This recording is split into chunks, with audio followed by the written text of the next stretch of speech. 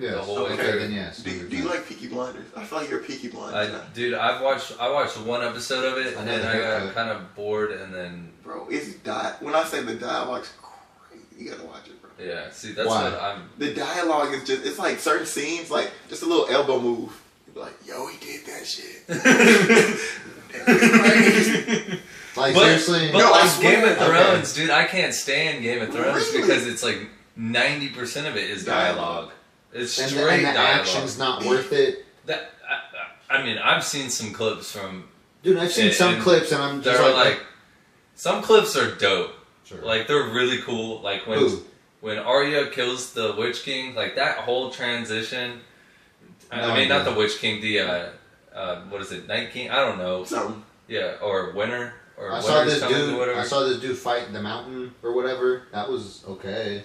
But it wasn't, like, the coolest thing in the world. But yeah, and that's same with, like Lord of the Rings. Like, the fight scenes in that are just I could give a shit about Lord of the Rings. People just running at each other, but the story is dope. So that would make up for it. You gotta try Peaky Blinders again. It's like Why? It's not that I didn't totally like it. It's just that I never watched it. Look, me and Rachel need a new show. This show is so good. You gotta pay attention though. It's one of them. That's my problem. When I say this, the show was so good, I want to smoke cigarettes.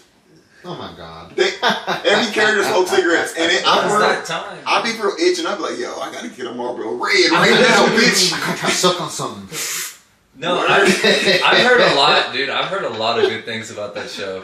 I've also heard there's a show called I think it's on Showtime. It's called Warrior. Yeah. And it's like during that time too, and it's like pretty much like the Peaky Blinders against like because then they had